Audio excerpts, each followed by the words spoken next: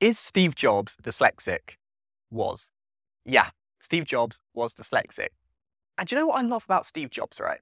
So you probably already know this, but he obviously the mastermind of Apple, but was he? What did he actually do? Did he do all the coding? Did he do the programs?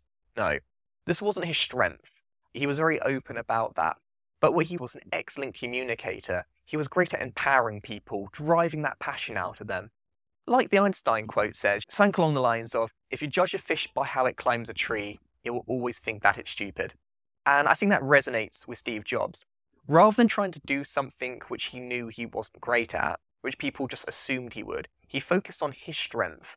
And that strength which allowed the company to accelerate to where it is today. Try being you for once, and you might be surprised at the outcome.